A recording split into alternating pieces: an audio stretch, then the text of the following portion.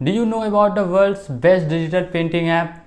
That's Procreate. If you have heard it first time, let's find out whether it is available on iPad Pro or MacBook Air M2. So without wasting any further time, let's go. Here I have got 11-inch iPad Pro and I am going to search Procreate app on it. Yeah, actually it's available for 1300 rupees. The moment of truth. Well, I haven't searched it in MacBook till date. Let's find out whether it is available on MacBook as well. So here I type Procreate app.